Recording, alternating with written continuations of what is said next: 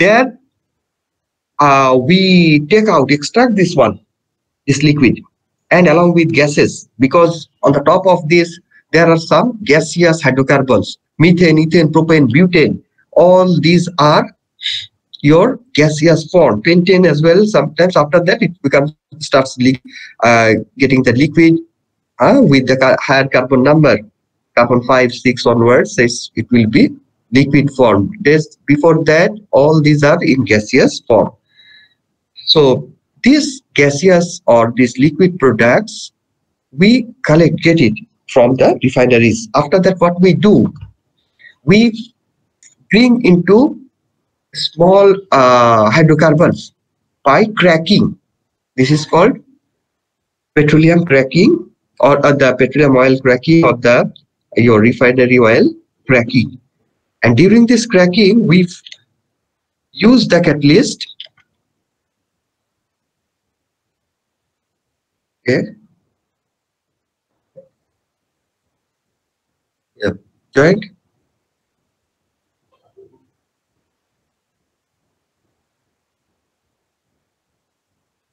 Somebody has just joined 20. Okay, just fine. No problem. Yep. All right. So this fuel is cracked into small components, small hydrocarbons. So this cracking involves catalysts, right? So this catalyst used in this industry should be a different type of catalyst which can be used for cracking this one. Now, problem is that sulfur poisoning, which means in this petroleum product, this your oil, this refinery oil, that means your raw your refinery oil, there we have some sulfur compounds which later poisons this catalyst. This catalyst will be poisoned. It will be deactivated soon with this sulfur content. So we need to remove the sulfur. Later, we bring this oil to this catalytic fraction department or chamber, where we catalyze this one into small hydrocarbons. So automobile exhaust systems, like our car exhaust gas, motorcycle exhaust gases, these gases are harming the environment, is polluting the environment. These gases are released and is just coming into the environment. So the environmental air is polluted. So what we need to do, we need to convert these harmful gases into harmless gases by using the catalysts. So catalysts will be placed in the catalytic converter, right? So this is automobile exhaust systems where we use this catalyst. Bulk chemicals in various industries. In various industries, we have bulk amount of chemicals. Sodium hydroxide, a lot of sodium hydroxide we need for making soaps, for making other chemicals. These are the chemicals we need it very large amount in industries. So this is your bulk chemicals. Just apart from that, we have fine chemicals. Fine chemicals related to not fine size, right? This fine names comes from little amount of product we produce it because of our use. We have seldom use or rare use, so we did not to produce a lot. So when we are not going to produce a lot, small amount, these chemicals are known or referred to as fine chemicals. So bulk chemicals, just the reverse is that fine chemicals. That means little amount of chemicals that we need. As for example, we need chlorine. Chlorine, do we need a lot? Or sodium hydroxide, we need a lot. Sulfuric acid, we need a lot. Or other chemicals, we need a lot for our various purposes. And these are the chemicals, suppose chlorine and some other small like herbicides, pesticides, we need little amount of this production. So this chlorine is used to disinfect or kill the germs in water. It's just injected into the water bodies, into the water system like swimming pool or drinking water. We dose this one, the chlorine. But we have little use. So these are the fine chemicals. Food processing industries, we have catalyst also used, and these fine chemicals to produce also we need catalyst to use for this processing. Environmental aspects, yes, we need the catalyst, as just now I discussed that our catalytic converter that needs catalyst to disintegrate it, to change the harmful gases into harmless gases. So this is not only one example, many other examples are here. We need the catalyst for any chemical treatment in the wastewater treatment or anywhere where we save the environment. Right. Okay, so energy processing. Petroleum refineries makes intensive use of catalysis for alkylation, catalytic cracking, which means breaking the long chain hydrocarbons into smaller pieces. So here we have many uses. We need to produce polymers. Polymers comes from ethylene, propylene, right? Butylene. So these are the small components of this hydrocarbon that we need to produce other products. So this is the raw materials that comes from the cracking of long chain hydrocarbons. Not only petroleum boiling range hydrocarbons or diesel boiling range hydrocarbons or kerosene boiling range hydrocarbons, but we need small molecules like ethylene. So we produce polyethylene. Propylene, we produce polypropylene. We produce your butadiene. So we produce synthetic butadiene rubber. A lot of things we get it from petroleum. So these are called petrochemicals. Naphtha reforming. Naphtha is that your hydrocarbon. It's a, suppose definition is different.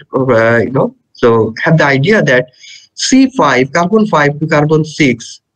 These or carbon 6 to carbon 7, not more like this hydrocarbons, or the hydrocarbon. This is called light naphtha, or in the range of your carbon, that is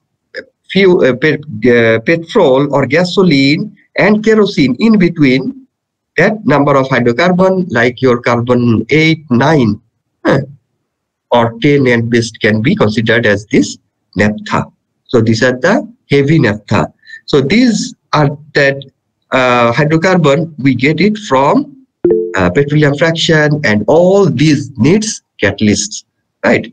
Steam reforming, conversion of hydrocarbons into synthesis gases. Syn gas is that your hydrogen and carbon monoxide. This mixture is called synthesis gases, which is used for producing other hydrocarbons like your methane, some other hydrocarbons. So this is that syn gas or synthesis gas. The exhaust from burning fossil fuels is treated via catalysis.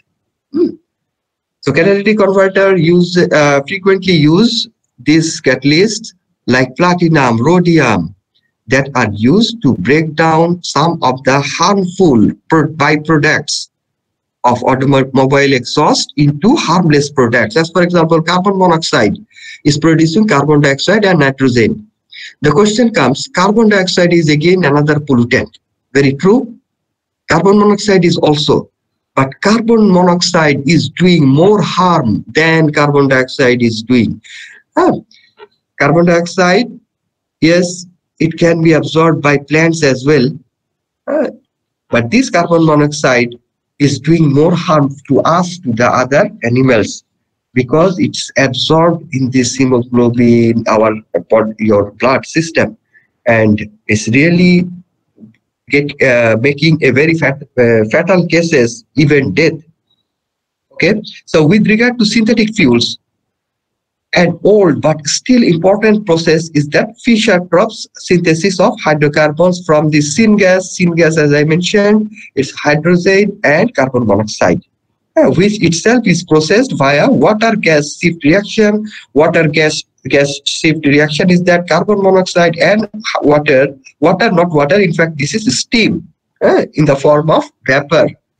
So water in the form of vapor, which means steam, and carbon dioxide is producing carbon dioxide and hydrogen. In between we can get this hydrogen and carbon monoxide. So this is catalyzed by iron.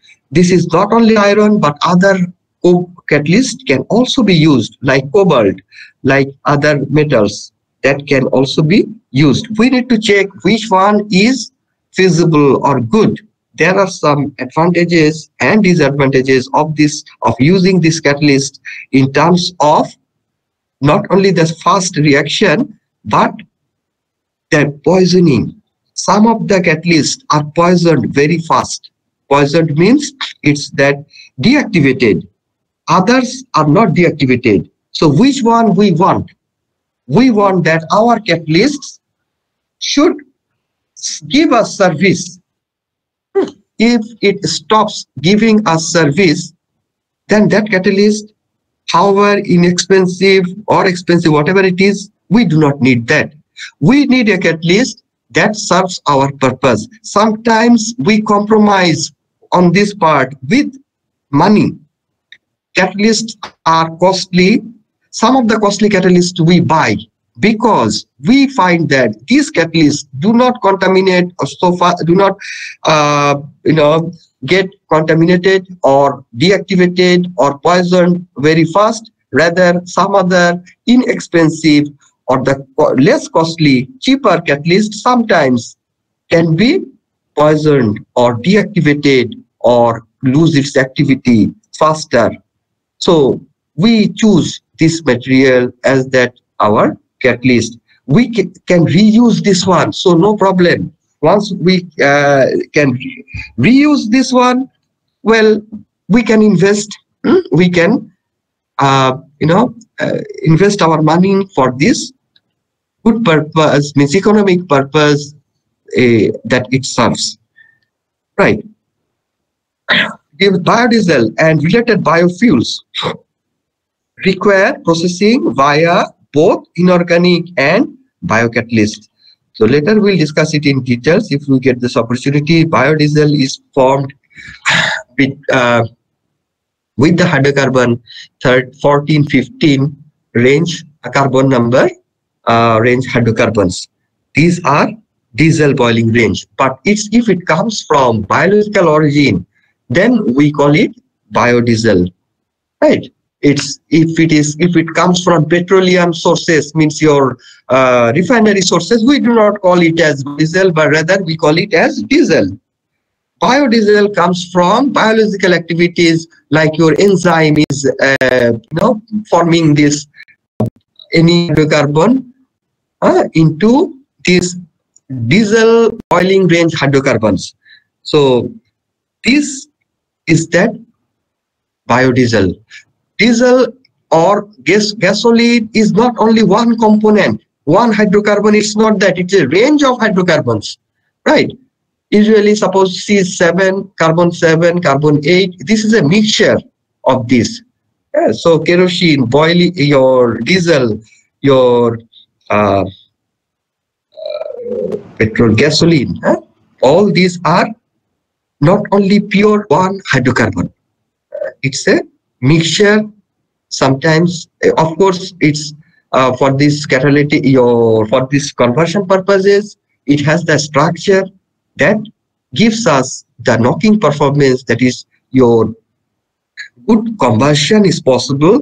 That is rated octane number. Octane number, if it goes high, it's better for us to use for our engine, because this one is the cyclic compound that gives better your performance in the engine. Engine is not knocked down. Knocked down means producing sound. Why it produces sound? Because the straight chain hydrocarbon like your carbon 7, heptane, even octane, normal range hydrocarbon, if we crack this one or if we use this one as the fuel, At that time, it produces free radicals, and these free radicals are unstable. When it's unstable, it wants to be stable. When it's going to be stable, at that time, it produces some knocking performance, that means some sound in the during this combustion in the engine. So engine, we get it that sound from this combustion of this hydrocarbon, straight chain hydrocarbon. So that's why we do not need this straight chain hydrocarbon. Rather, if we can change it to cyclic, it's good. So that one is okay, different chapter. So these biodiesel related biofuels require processing via inorganic and biocatalyst. We will discuss it later if we get time, that in details of this biocatalyst, and that is enzymatic catalyst, also known as biocatalyst. So fuel cells rely on catalyst for both anodic and cathodic reactions. We have this electrolysis or this electrochemical reactions which involves this anodic and cathodic reaction simultaneously, because this is redox reaction. Redox is that, if I previously taught you, I think you were the students who took electrochemistry. Well, so in fuel cells, we have subcatalysts to use. All right, the next. Right. Bulk chemicals, as just I mentioned, is that large scale of chemicals apart from fine chemicals. Fine chemicals, small scale production. Large scale production is that bulk chemicals. These are categorized as bulk chemical. So produced via catalytic oxidation, often using oxygen. Well, for this, oxygen is not the catalyst, but is can be in presence of oxygen. So examples include nitric acid forming ammonia, sulfuric acid. These are the catalysts.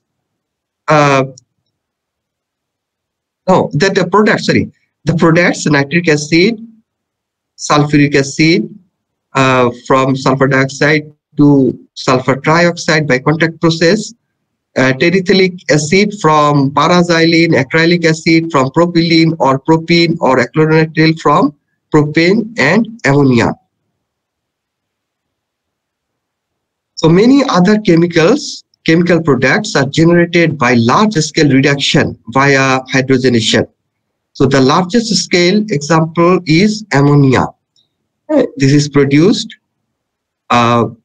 in ammonia, your fertilizer company, which is prepared via the Haber process from nitrogen and its hydrogen together with it will form ammonia. Methanol is prepared from carbon monoxide or carbon dioxide. So all these needs catalytic reaction. So I will try to highlight this one later. Some of the things, some of the important chemicals that we get from catalysis, because you, the students, will find a job in the industry as chemists, right? Where you will be dealing with the reactions involving catalysis using the catalysts. So how the catalysts are poisoned or deactivated, you should know that one. You should focus on that, your catalytic performance in a better way. How we can you can use this catalyst in a better way, right? Which means more economical way. We have the catalyst, of course, but these are expensive, very expensive. Sometimes may not be economical, so we have to compromise with that, with the cost as well. So many things we need to consider, right? So bulk polymers derived from ethylene and propylene are often prepared via Ziegler-Natta catalyst, that is titanium-based catalyst, titanium tetrachloride or titanium trichloride catalysts are used in this catalysis reaction. Polyesters, polyamides, and isocyanates are derived via acid-base catalysis. So most carbonylation processes require metal catalysts. Right. All right. So these are the areas where we use these catalysts. Fine chemicals, just I discussed. that this needs also catalysts. Food processing, one of the most obvious applications of catalysis is the hydrogenation. Hydrogenation, which means addition of this hydrogen. When we are adding hydrogen, that means what? Unsaturated hydrocarbons are converted to saturated hydrocarbon. So reaction with hydrogen gas of fats, using fats, oils, these are unsaturated hydrocarbons where we add hydrogen to produce saturated hydrocarbon. And nickel catalysts can be used to produce margarine from fats. Many other foodstuffs are prepared via biocatalysis, also using biocatalysts, means using enzymes. This is nickel is quite widely used for producing this margarine, and maybe some other catalysts are also there. As I told you before, that all the metals cannot be considered as our catalysts. Why? We will just later we will see that some of the things, strange things that we find from this catalyst. Strange means unwanted things, right? All right. We do not want that our product, but we want a specific product. For this specific product to get, we need a specific catalyst. If we use a different catalyst, our products may be different. Just products will be different, right? How is it? I will give you one example later, just after this, soon after this. Okay, so environment, from that point of view, we will discuss about the catalyst used in catalytic converter. Impurities in a reaction mixture can also adsorb onto the surface of a catalyst, right? Thus, removing potential sites for gas molecules and decreasing the efficiency. Potential adsorption sites are, covered with these impurities. So these impurities, this is called catalyst poisoning. This one can be from the reactants or from the products. Products forming something unwanted thing, something, some other products are forming along with our main product. Some other products are forming. This can be, act as the poison for the catalyst. That means this one can be absorbed in the catalytic surface, whereby it cannot be dissolved, right? It's remaining there. So this way, catalyst is poisoned. So what we need to do is that catalyst has to be replaced, and also expensive, this one. So it's again costs involved. When the cost is involved, really difficult for us to accept this one as a catalyst. The process has to be shut down, another problem, because shutting down, cleaning the catalyst, again using this one is really bad for the production sites when we need the whole production process in a continuous process. Continuous process means 24 hours running. 24 hours running. There are many industries, you will find that it's running for 24 hours.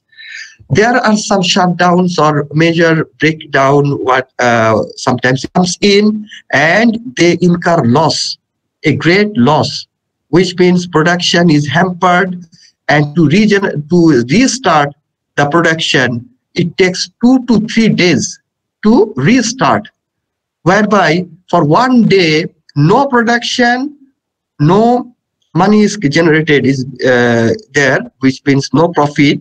So it's a great loss for the industries when they earn a million ringgit per day, suppose. A lot of money is it, not million, maybe like that, a lot of money, right, per day. So it's a great loss, in fact, right? So this one, we have to be very careful that our process should not be shut down if it is a continuous process whereby that whole system is running 24 hours, right? I have the experience. I worked in a fertilizer company where we found that this fertilizer, if we need to shut down, it takes 3 days to, start up, right? 72 hours, which means what? 24 hours, 24 hours, 24 hours, 3 days, 72 hours, right? So it's a huge loss there, huge loss. I cannot remember the amount, but what I know, what the idea is that a lot of money is, they lose it because the ship is waiting for the product to take, and they need to also give money to this for this delay, for their delay. For 1 day delay for the ship that will carry the product, they need to pay also, right? Because the condition was that they will, 5 days, within 5 days, all the materials will be delivered. Now it's taking 5, 6, 7, 8, 9 days, 10 days. So all these days they are losing money, means the ship liner, they will claim money from them. There is an agreement with them, right? All right. So sulfur is again a culprit for this catalyst, which means sulfur poison that one. So Haber-Bosch process, Haber process, or there is another name, Haber-Bosch process, where we produce ammonia, and for this sulfur acts as a your catalyst poison. It poisons the catalyst. So we need to remove sulfur, desulfurized. We need to desulfurize the whole system. That means the raw materials from there, we need to clean sulfur, we need to remove sulfur. Lead is another poison for this catalytic converter in cars, because it's producing environmental pollution also. Not only the catalyst poisoning, but also lead, when we use, it comes to the environment after its use, right? So there is another question of environmental pollution. Okay. Now, substances that reduce the action of catalyst are called catalyst inhibitor if reversible, and catalyst poisons if irreversible. Sometimes we find that the reaction is going too fast. We control this one, so we add something which is known as that inhibitor. This is irreversible, which means that's forward and backward reactions, that is irreversible. But when we use this catalyst poison, if anything that is poisoning the catalytic surface, is that irreversible. That means we need to clean that poison out. We need to remove the foreign materials. That is the poison. Now, promoters such as are the substances that increase the catalytic activity. Catalyst itself is working, right? However, we find that catalyst needs to be activated faster. So we bring another substance which acts as a promoter. Even though they are not catalyst by themselves, but they help the catalytic activity to go faster. All right. So inhibitors are sometimes referred to as negative catalysts, since they decrease the reaction rate. Reaction rate is decreased by the presence of inhibitors. Sometimes we use this one, sometimes we do not use this one. Means sometimes by choice we add inhibitors because we need to control the reaction. It's too fast, right? Out of our control. This exothermic reaction is going very fast, out of our control. We need to use the inhibitor. Sometimes, yes, by intentionally. Sometimes we do not need, suppose but somehow it came in the line. But we found that it's not a catalyst poisons, rather it's inhibiting. That can be right. However, by choice, sometimes we add this inhibitor. However, the term inhibitor is preferred since they do not work by introducing a reaction path with higher activation energy. This would not reduce the rate since the reaction would continue to occur by the non-catalyzed path. Instead, they act either by deactivating the catalyst or by removing reaction intermediates such as free radicals. So free radicals are forming, our reaction is getting a different shape or producing some other thing. So we need to treat these free radicals by another substance which is known as inhibitor. This is not a catalyst. All right. So now specificity. Specificity is that in some cases the choice of catalyst can influence the product. In some cases, the choice of this catalyst can influence the products, which means product selectivity. If you are deserving any particular product to be produced from a reaction, from your catalytic reaction, you have the reactants. You have a particular catalyst for this, for a particular product. Your same reactants, suppose same reactant you are using, you brought a different catalyst, your product will be different than your desired product. Simply by changing the catalyst, your raw material is same. You just used one catalyst, you are getting one product. You remove that catalyst, you bring another catalyst, you are getting a different product. Suppose ethanol undergoes with different, can you see now? Is it okay? Can anybody answer, please? Respond. Can you? Yes, sir, okay. Okay, in the length, right? Sometimes it goes out of length. All right, fine then. If it is short, please inform me. Otherwise, I'll continue. All right, ethanol undergoes different reactions depending on the metal used as the catalyst. Now, the distance between active sites and their similarity with the bond lengths determines the method of adsorption and affects which bonds are weakened.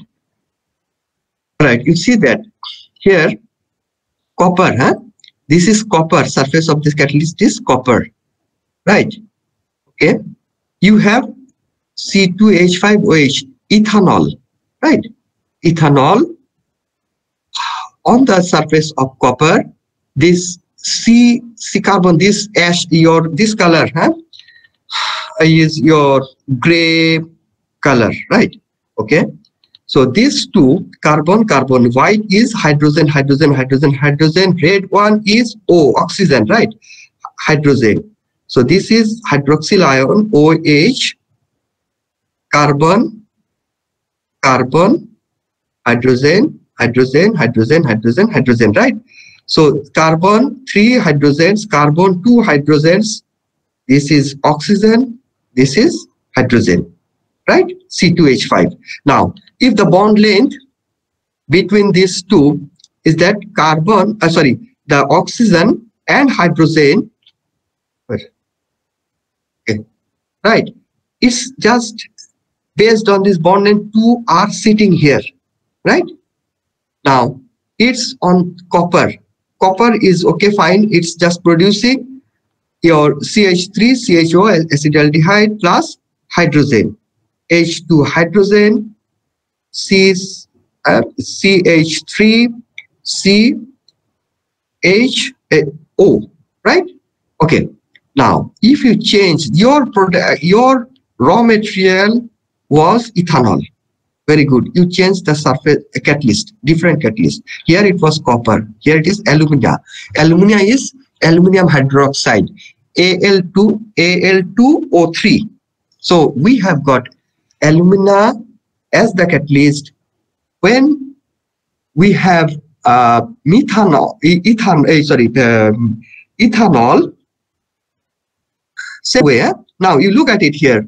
Here it is carbon, right? If it comes this way, is that this surface based on this, it's finding that this way it's working this way, which means this oxygen, oxygen and bond length of this carbon and oxygen is just fitting well with this surface.